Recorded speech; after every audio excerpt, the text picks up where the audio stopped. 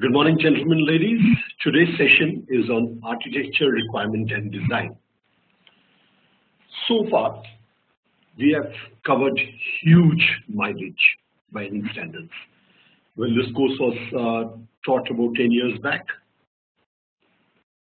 what you've learned so far would constitute the course for the midterm examination, not now. There have been a number of questions that have been put up in the last two sessions. I will not be addressing them today because you will have 2 weeks after today to get your bearings about the course. You will get an opportunity to read the course handout. You will get an opportunity to look at the textbook and go through the pre-recorded lectures provided by one of my colleagues. So when you've done all that, many of those questions may not remain. There was one relevant question. Somebody asked, what is T1 with a lot of numbers written there? T1 means text 1, and the numbers indicate the chapter numbers. So against various portions. So with that in mind, I'll just give you a quick view of the course handout.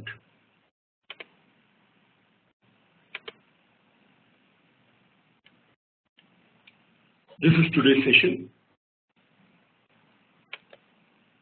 and which tells you that you should have seen recorded lectures 19.1, 19.2 before coming for the session.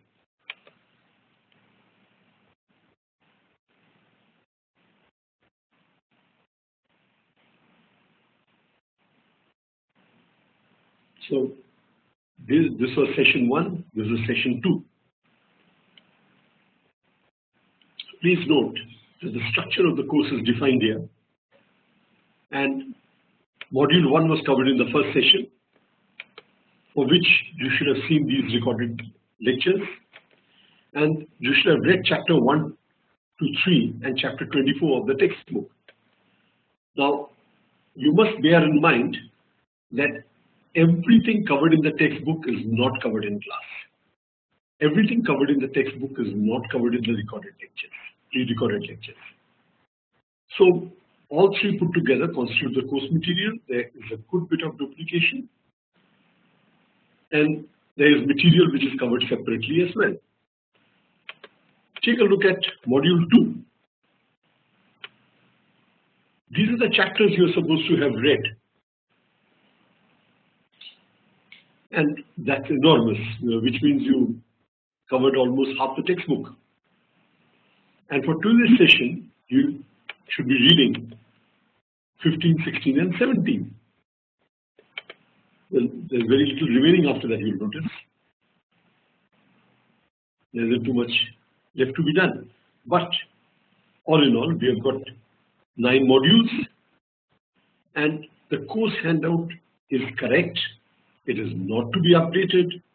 It is final and is binding for the course. So let's not have questions about the course handout. These are the textbooks that you are expected to have, and this is another text material which you are supposed to go through. This is reference material which is required for the course. Most of it will be required after the midterm examination. Now, here is the module structure of the course, the learning outcomes, and this is where I get involved, the contact session plan, and here is my name. There's a glossary explaining the meaning of various terms used, but you will notice there are some lab exercises, and people have been very much concerned about the lab exercises. The beauty with the lab exercises is that they don't carry marks. You are expected to carry them out on your own, and explanation of the lab exercise or the learning exercise has been given down here. This is what you're supposed to do. So do it with your friends, colleagues. It's a lot of self-study, looking up the internet. So these are the learning exercises or the lab exercises that you are supposed to take care of. So by now, you should have completed LE1 and LE2. The material you study here is very much a part of the course for the examination. Now let's get back into sessions. Session 3, session 4, session 5, session 6, it carries on like that.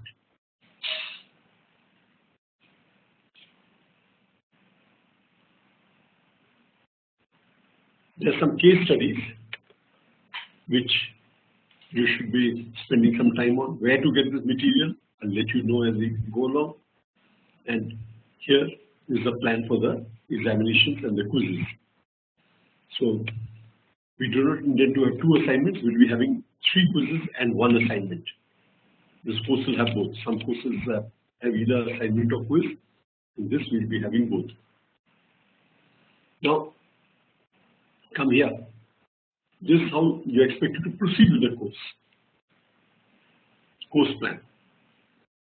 Module 1, Module 2, Module 3, the 5 sessions, contact sessions, and today we are on the 3rd contact session. And after the 5th contact session is a midterm examination. In reality, we might exceed the 5th session before the midterm examination, but the syllabus for the midterm examination is clearly stated, session 1 to 5. Likewise, please note that the end semester examination syllabus is CS 1 to 11, not 6 to 11. So the course plan, there should be no ambiguity about. There have been tons of questions in the question answer in the chat sessions. So I thought might as well clarify. This course handout is correct. It is final. It is self-explanatory. You need to take a printout, go through it properly, and follow it. Okay. So this is what this course is about. With that, I will close this particular page. Okay. Up to the midterm examination, you require only the first textbook. We'll discuss the second textbook later. So for now, please go ahead and purchase the first textbook. It is required by you. I think I've discussed the midterm syllabus, and mind you, it is a little problematic if in the 3rd session people are asking questions in the chat forum without looking up the course handout. So as I pointed out to you just now, the midterm syllabus is very clearly explained in the course handout. Yes, somebody says, please can you tell again? It is session.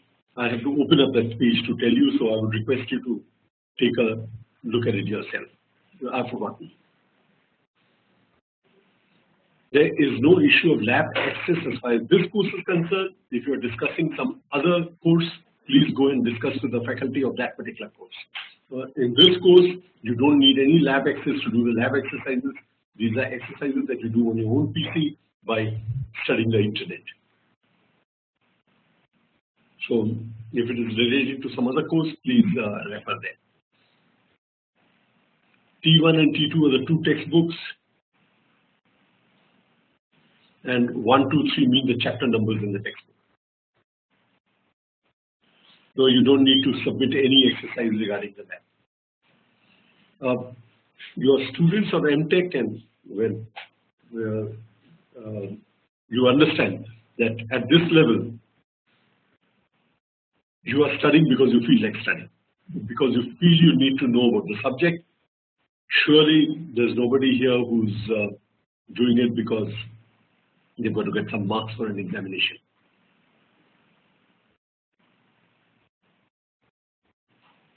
Marks distribution, I will check up later, but I do know that because I've closed the course handout now, it's not open in front of me, but the course handout should definitely be having the correct marks distribution. If it is not, it will need to be corrected, but I guess there will be 2 quizzes of 5 marks each, and there will be an assignment of 10 marks, something like that. The quiz will be online. It will appear on the Sheila. The dates have been given, I guess, in the course handout. Please refer to the course handout. I don't remember the dates of the quiz. So if you look it up, it's somewhere in September I get the first quiz, and second quiz is probably in October. And These quizzes are probably of 5 marks each. You'll have an assignment of 10 marks, and we will be indulging in the assignment only after the midterm examination, so don't worry about it. But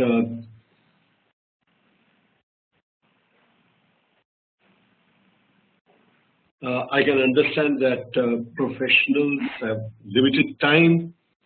Any suggestion on how to go through it? Well, it all depends, Mr. Professional, whether you want to be Bill Gates or you just want to earn some pocket money. It's a well-founded fact that the most successful people have the least time.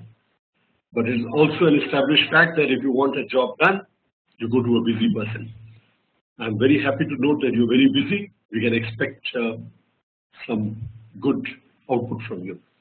People are busy because they do work, and they will continue to do. It's outside the preview of this course, but definitely there's something called the 80-20 rule. 80-20 rule says that 80% of the knowledge you need to possess can be done in 20% of the time that you would require for 100% of the knowledge. And which is the 20% no teacher is going to tell you. You'll have to judge on your own. If you want me to help you prioritize, if the idea is just to skim over the course and not come to know much, well, one hint could be just take a look at the slides that appear for the examination.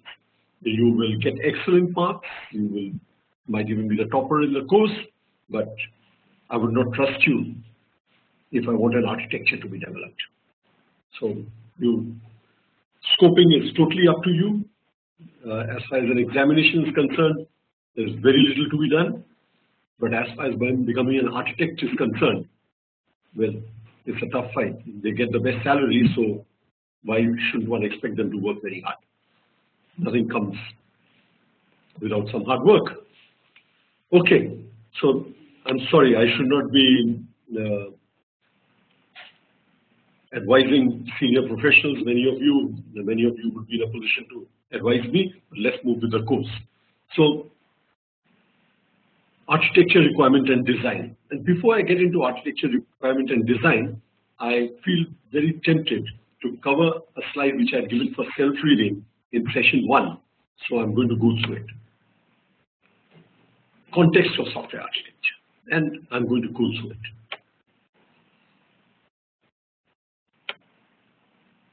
Now, there's so many contexts in which we look at architecture. There's a technical context, there's a project life cycle. The project manager is interested in going ahead with the project and seeing it through to completion. And I can tell you, if you've been in IT long enough, you'll never get enough time to complete the project the way you'd like to. There are targets, deadlines, and you've got to get it right, and the time is limited. There's a business context. Irrespective of what you develop, the businessman is interested in his money, he's interested in his profits, he's interested in selling his goods. And you give him a lot of jargon where you tell him about service-oriented architecture, cloud computing, you talk about mobility, analytics, and he listens to you and he says, okay, tell me, where do I make the money out of all this? So that's the business context. The professional context is the architect himself. As an architectural professional, he wants to deliver a software that is right. And how does he look at the architecture? You have stakeholders, the people who have an interest in the application and hence in the architecture. And we look at the influences on the architecture and how the architecture influences the environment. So I think this is something important to go through before we try to establish where we come to know about architecture. Now, it's very nice in the beginning of a course to make you feel very important, make you feel that you're very big guys, but it's just not that. And by the time you successfully become an architect, you will be controlling what the IT industry is all about. you will be determining the future of the world. And if you think, and as an architect, you're going to be the center of the universe, well, it's not a small assumption. Now, why are you going to be in the center of the world? The way you live today has been determined by software architects in the last 30 years. They decided that you would have computing, they decided that you would have laptops, they decided you would have mobile devices, they decided that you would have iOS, Android, Windows. They decided how the network should work. And then you decided, or you didn't decide, you were left with no choice, you lived in that world. Now, in this world of the architect, if you've been an architect for the last 30 years and determined how things happen, I can tell you how it was 30 years back. Nobody gave you any hints. There were no standard models to follow. So what happened was that you simply went out there and you thought. And when your boss asks you, what are you doing for the last 2 days? And you tell him, I'm thinking. Okay, you're thinking. And at the end of a lot of thought process, you came out with ideas, and some of these ideas became revolutionary and they changed the world. While you're getting ideas, unfortunately, projects have to move on. A project has got a life cycle, 6 months, 6 years, 1 year, 2 years, could be 1 month. And at the end of the life cycle of the project has got to be completed. And since you're all software engineers working in an IT company, you all know that a standard unified process model would consist of inception, some engineering, construction, and then you go to transition. So when you are having the inception with a lot of analysis put in, and then you get into the engineering aspect and you start doing your design, you got to start moving to the construction, and then once it's constructed, the transition, and by then if you get some new brain waves, you've got to be able to plug in some of them, leave out some of the others. And right through, you've got to keep in mind that there's a businessman out there who is bankrolling your project. There's somebody who wants to use the project for a purpose. And as a professional, you bring in your experience and your knowledge and the tools available to you to get the work done. Now, as a professional, what are you trying to address?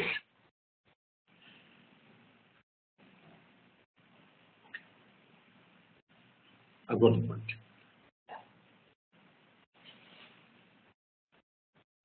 Technically, you look at quality attributes. And when you look at quality attributes, you're looking at availability, you're looking at performance, you're looking at modifiability, you're talking about interoperability, that is operating in various environments, you're looking at modifiability, testability, you're looking at security. And in all this, the environment is influenced in your organization. You're probably working in an IT company and you've got some practices that your company follows, and there's some practices that are followed by the industry, standard practices. And then you've got to be aware of today's technology environment. You've got to be aware that today people are trying to do things small on a mobile. They are trying to have a social aspect to every application. There has got to be analytics, there has got to be mobility. So you're using cloud for resources. So all these factors, they constitute the technical environment in which the architect works. The life cycle, you have waterfall, iterative, agile, model-driven development, various life cycles may be going on, and the architect has to fit into those life cycles. So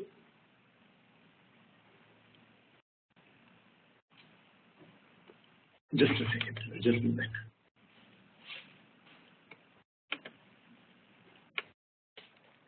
Okay.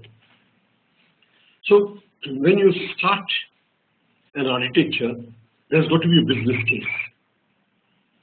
Business case means, why is this application we put up in the first place? What is it to achieve? And in doing that, you've got to understand what are the requirements, and out of these requirements, which are architecturally significant.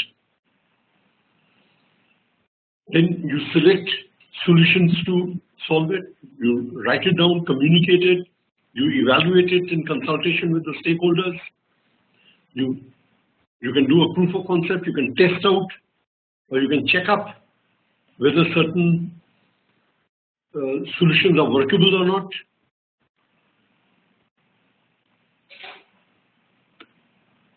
Am I speaking? Yes, the answer is yes. You are not hearing me? Can anybody hear me? Somebody will respond. Oh yes. Okay. Thank you.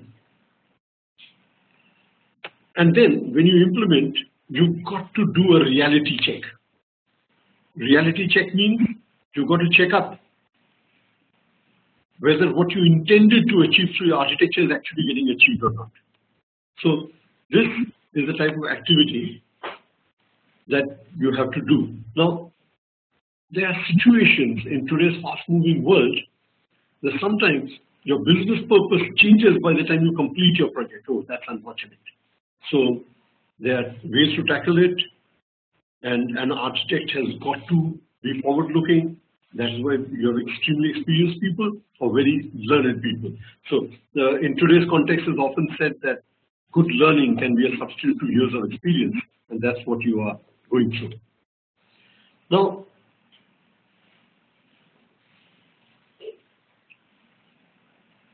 an architect may certainly have some altruistic goals, he may have some national objectives, he may think something is good for civilization, but he's got to bear in mind that there's somebody out there who decided that this application was to be developed. He influenced the quality attributes that were to be satisfied. He or she decided as to what they would like to achieve. It is not your achievement as an architect that is important. You've got to carry the stakeholders or the people who run the business with you. Now, when the stakeholder says that, I want a very secure application, I'll give you one example. There was a client of ours who was talking about an application which was obviously very, very confidential, did not want the data to leak, did not want anybody to be able to see things, and we worked out a fantastic security structure to make sure that the application could be broken. When we discussed with them and we talked about the cost of security,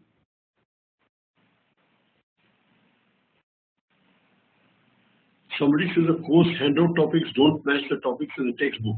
Okay, you can get to me directly with an analysis, and I will send me an email. Let me know that the course handout gives this topic and the chapter gives this particular topic, and hence you feel that so and so chapter should not be studied. So, well, we'll take a decision on that. I'll refer it to the course building committee, and the course building committee will have to come back with a decision. It might take a bit of time, but until that happens, let us say your course is as per the course handout, the chapters that are given there are meant to be studied, and the heading that is given continues to be there. But the chapters of the textbook which have been stated in the course handout will continue to be in the course for the midterm examination. So, whereas the mismatch is concerned, it will be a cosmetic thing. We will refer to the committee which oversees this course and get it attended. Okay. So,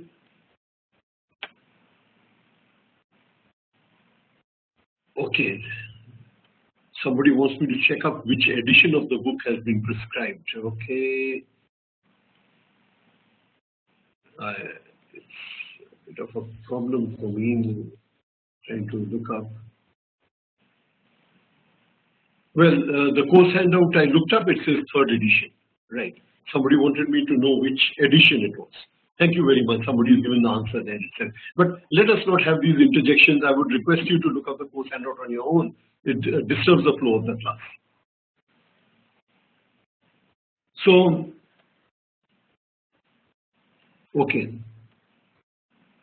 Now, these business goals could reflect in terms of functional requirements, they could reflect in terms of non-functional requirements. And I was giving you that example of security. Eventually, a client tells us, this particular machine is going to be in a locked room, and I'm going to keep the keys in my pocket, and I'm not going to have an internet connection on this machine. So what were we talking about? So when you're in close touch with the stakeholders and you know what they're looking for, you find solutions without having to build castles where they were not necessary. There are some business goals which may have no influence on the architecture at all. Some of them may have influence on the functionals. Some of them may not have influence on either the functional or the non-functional aspects. So it's for the architect to figure out which of these business goals have an impact on the architecture. Let's look at it this way. Here are the business goals. Business goals, some of them raise the requirement of quality attributes, and hence they influence the architecture. And some of these business goals have a non-architectural influence. Now we come to the professional context. So we have understood the technical context, and there was a question here who said, what is the difference between the technical context and the professional context? In the technical context, we talked about the environment, which included SMAC. SMAC stands for Social Mobility Analytics Cloud. This is a very popular term these days. If you are not catching on, let me type it out for you. SMAC. I've typed it up there next to professional context. I've talked about SMAC, and this is the technical context. So SMAC is today's technical context, and it includes all the hardware that's available, the various types of software solutions that are available in the market. All that is the technical context. Now we come to the professional context. You, as a software architect, are doing your duty to produce an architecture. You need to have certain skills. Could not see. Do a shift control Y if you are not being able to see.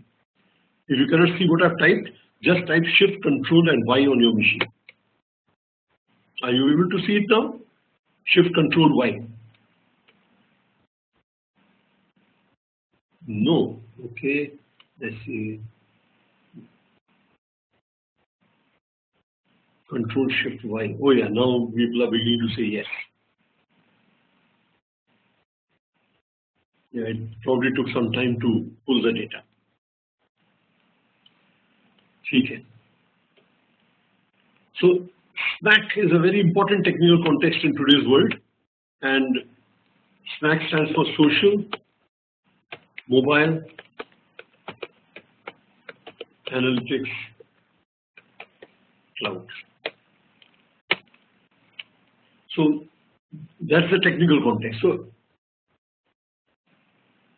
okay, some people are on mobile device and they are not being able to refresh on a mobile device. I'm sorry, I did not know this aspect of the technology. Okay, doesn't matter. So I've read it out in any case. SMAC is a technical context. Now, an architect as a technical person should have very good communication skills. He should have negotiation skills. Oh, strange. We thought it was a highly technical job where an engineer who has studied a lot of books will be able to do it. Yes, you need a lot of knowledge, but you've got to be able to train your stakeholders. You know, many a time stakeholders is something like the child who says, I'm feeling hungry, and Ma gives a number of options of food and the child is not interested in any of them. And then when the correct option comes, it's okay, and sometimes the child will need to be educated as to what is good for the child and prompted so that the child goes in for the food required. I'm not trying to say that clients are children, but very often the clients may not be fully aware. Sometimes if you tell them the cost of the expectation, they realize that they didn't require that material at all. Sometimes the cost does not justify the business gains. So an architect will have to negotiate very good communication skills, diplomatic sometimes play a father figure, sometimes play an educated person, sometimes play a trainer. The whole idea is get across and negotiate a settlement.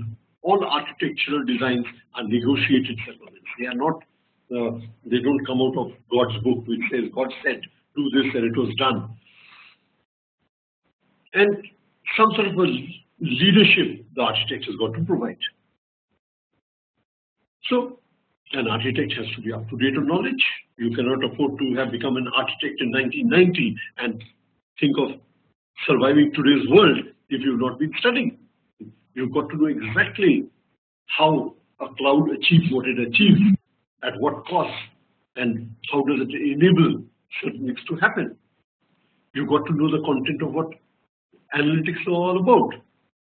So if an architect is not up to date, he's in trouble, and that is the professional context of an architect. Stakeholders.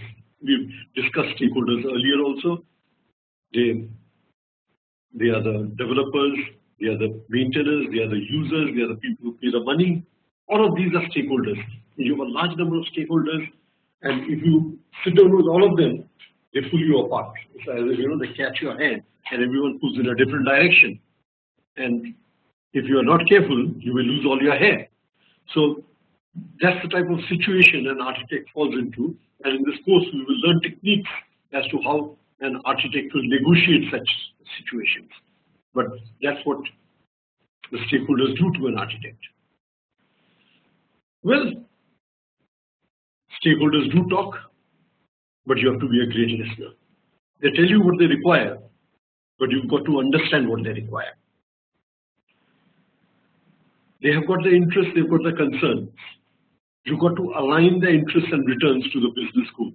Understand them in the context of the business goals and interpret it and document it and establish the link of what the stakeholders are telling you to business goals and the cost of achieving those goals. Now, this is a diagram from your textbook. Somebody is looking for modifiability, somebody is looking for performance, security, reliability, usability. Somebody says the cost should be low. Somebody says the feature should be neat, it should be user-friendly. Somebody might even be saying there'll be so much of loss of employment. And this is our architect friend tearing his hair apart, trying to figure out how to handle everything. Now, architecture is influenced by industry environment. What happens in the industry? Business and social influences are there. The architecture is influenced by the environment in the organization in which the application will be implemented, but also the organization in which it will be developed. You get something developed by some old-fashioned engineers, they may not like to use the cloud. They say, no, cloud is too insecure. Okay, they may be right, they may be wrong. I'm not here to discuss that, but there will be a total avoidance of cloud only because that's an unknown factor. Instead of using analytics for business ends, they will go at no end to discuss the ethics of analytics. Well, I'm not denying the fact that there's an ethical aspect to analytics, and we have had a lot of noise about it in the US Senate in the last 1 year. But the reality is that you've got to, these are influences.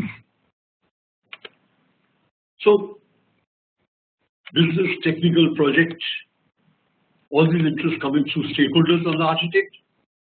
The professional influence is his own, and with that he influences the architecture, which in turn impacts the system.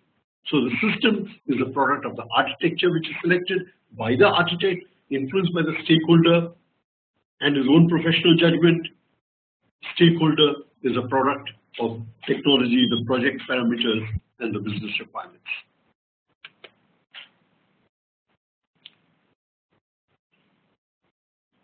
Now, there's a technical context on the impact of architectures. The stakeholders will be affected. In the next system, they'll start thinking differently because they have undergone a lot of education with the architect. Because the architecture exists and they've been explained as to what the architecture will do, the stakeholders now know what to expect, what type of money they'll have to spend, what type of reliability, what type of security they're going to get, much in advance of the system coming, so they don't end up getting something they are not prepared for.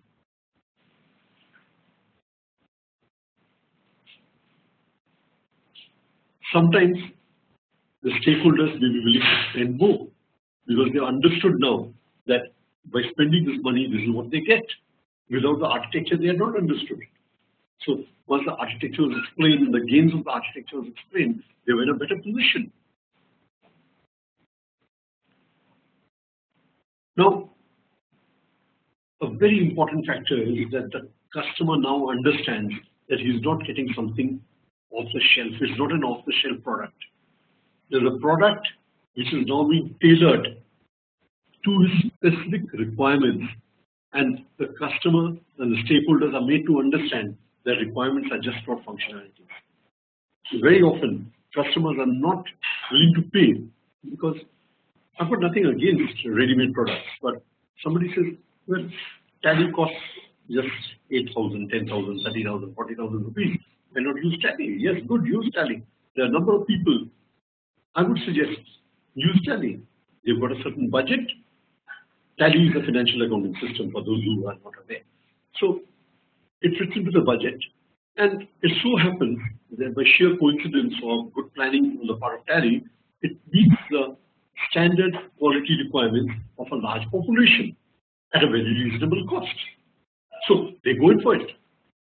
Whereas somebody else is spending millions of dollars trying to develop a financial accounting software, and there will be some people who will be wondering, why not Tally? Now those people have got to be explained and have got to understand the business context of the product that you are giving. What are you giving? Because let me assure you, I've used Tally. It gives you most of the standard things that accountant could be looking for, and probably more. Yet, I've been in the business for some time, and we have provided financial accounting solutions, and many of your IT companies have got financial and banking verticals, huge teams of thousands of people working on developing products to meet the requirements of a banking industry and of a Fortune 500 and beyond, those companies. So why all that? It's for the quality attributes, it's not to get a trial balance, not to get a ledger book or a sub-ledger, not to get a day book printed. Okay, those are standard financial outputs. Functionals. Functionally, if after all that is done, you're probably still getting a trial balance, a balance sheet, a printed account which is presented to the shareholders. But there's an enormous amount of work that goes into doing business that quality attributes are about. And at this stage, you should realize why architecture becomes so very important in the life of an IT professional. So, architectures, they will influence the project context, because now having the architecture in place, the entire project implementation plan will change. Allocation of manpower. What are the components? Work breakdown structures of your projects will be changed, because the work will be determined by the architect, so naturally now the work breakdown structures will be based on the architecture. So the entire team structuring will now be mapped based on the architecture that has been selected. Business context sometimes undergo revision. Companies could revise their entire IT budget based on an understanding of the architecture. Things that did not appear affordable suddenly become more than affordable because of the realization of the quality attributes and the impact on business. Areas in which the company was going to spend money, company will decide, no, it was not really required, it was not a proper understanding, it was just a spur of the moment decision. Somebody said it and we accepted it. More probably the chief executive of the company or a senior executive had gone abroad and looked at a company which is in a totally unrelated business, was impressed with the features, little realizing that they have got no implication in our business. So the business context does depend a lot on architecture. Professionally, the architecture itself changes. Today, I am not who I was 30 years back. Well, I did not have a knowledge of all the technology that I have today. The technology didn't even exist. So how would I think of this? But because of an open mind, open eyes, you saw what was happening. You saw how things were being built. You saw the world around you, and you yourself grew as an architect.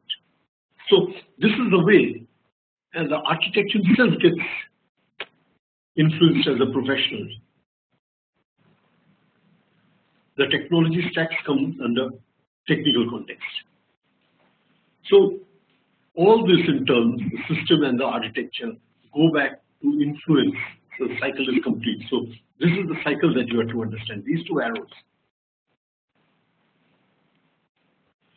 So you have architecture, you have system. We moved this way through the architect, into the architecture, into the system, and from the system and from the architecture even without the system starts influencing all these people, because the architecture comes into existence long before the system becomes visible. So it is like the lightning, it precedes the thunder. So the thunder will come a little later, the lightning comes early. And the lightning prepares the stakeholders to receive the thunder because they know exactly what to expect. So summary is a summary, talk about technical, project life, business and professional context. And with that, we will move on to today's session. Well, that was very much relevant here. It can be deliberately kept out there so that you could go through it. And today we'll go on to this. We'll take a, let's say, a 5 to 10 minutes break where you can go and have the customary coffee, and we'll be getting back to you soon.